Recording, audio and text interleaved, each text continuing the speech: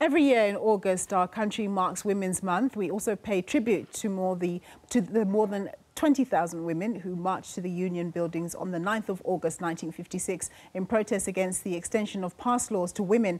To celebrate such women, we are joined in studio today by Lindelwe Manqele. She's a scientist and Ph.D. student. I did get your name right?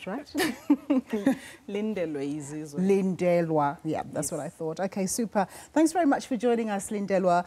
You're a scientist and you're working towards becoming a Ph.D. That is absolutely fantastic. Just tell us about when you decided to go down this route and what inspired you to become a scientist and an engineer.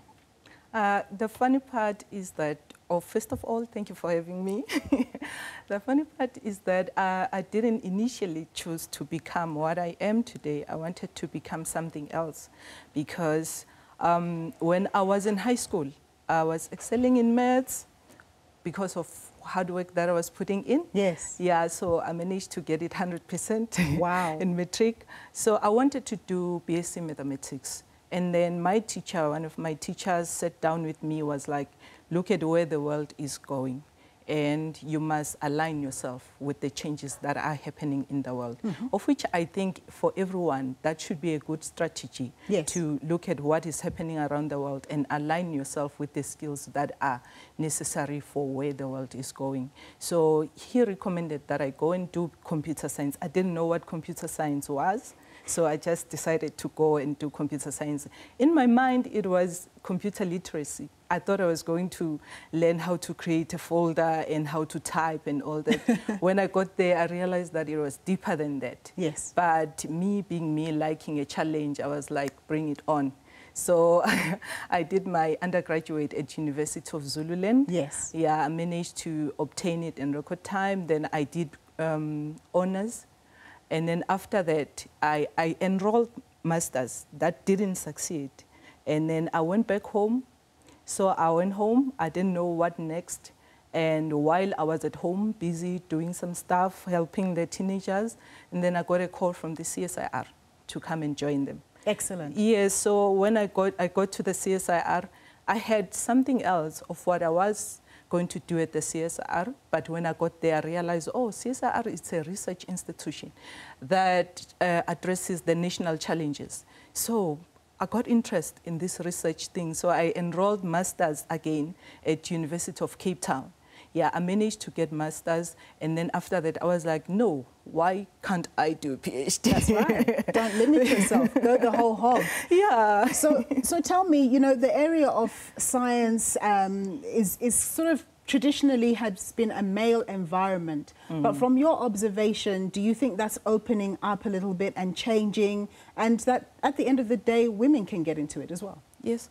I want us to do a little bit of reverse to check it, as in, was it initially created for males, or it's because women were experiencing certain challenges, that those challenges that include the permission, that they were not, permitted to move around, hence the 9th of August marching to the Union building to exercise their rights, to say we are capable of being held within the house, of being held domestically. Yes. We think we can do more. I don't think that initially it was created for a certain gender, but I think it's because there were restrictions. The circumstances. Yeah, the circumstances and the belief that a woman should remain at home while the males are out there trying to get food for their families. Yes, I completely agree. But as soon as we got that freedom to say, not we can work on our own, yes, then that when we realize that actually this field is created for every gender. So, since you're in the area of finding solutions for the country at CSIR, we know that in South Africa there's a big problem with maths and sciences at the educational level, not just for girls but for boys as well. We have a very, very low pass rate. There are very few of you who get 100%, right? What do you think the challenges are there? A lot of people blame the teachers. Is it parents not doing enough to encourage their children to do homework? Is it the teachers? What needs to happen? I think you're in a position to come up with solutions about improving this, because we remain globally uncompetitive in this arena. First of all, I wish we can stop the blame game. If we can stop the blame game, then that will be our first step to move towards the solution. Yeah. And look at how the maths is taught. Because myself, when I wanted to do BSc mathematics, at the back of my mind, all I had was to come up with Lindelwe's theorem. I didn't know that you can apply maths in real life problems.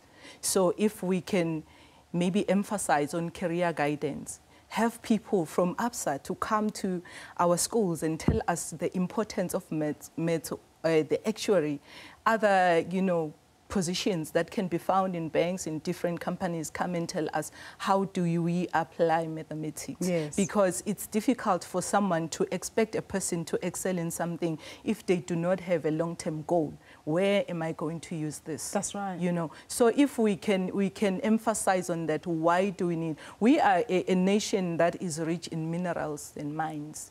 So we should think around that as to why do we need maths if our country is rich in this, So we should be aligning whatever that we do with what the potential of our economy is. Then from there, if there is that motivation, then we will be eager to know maths, to do maths, even if singamthandi lo teacher and yes, but we can still focus and push because we've got a long-term goal that is still valid, whether the teacher is behaving or not behaving, or we get enough support. Since you're in a solutions-based type of career, you're a scientist and engineer, you're working on solutions for society, there's a lot of pessimism about South Africa, the economy, the job situation, and all of that. What are some of the solutions that you think need to be applied in South Africa so that we can move on as a country? I'll go back to what I was saying. I think most successful countries, what they do is they look at what are we rich at. Like Africa is rich in many resources, So we must look at what are we rich on? Is it minerals? Is it gold? Do we have oil? What do we have? Yes. And then invest on those things. That's right. If we can invest on skills that are acquired for making sure that we sustain those things, instead of importing things to other countries, relying on other countries for the core resources that we have in our country. So if we can process some of these things and maybe send it out as a product, instead of sending it out and it comes back, now it's expensive. Indeed. Yes, but it resides here. Lindelwe, thank you very much for your time. It was a privilege talking to you. That was Lindelwe Manqele. She's a scientist and PhD student. We say goodbye to our SABC3 viewers, and of course we'll have more news for you on the SABC News channel after a short break.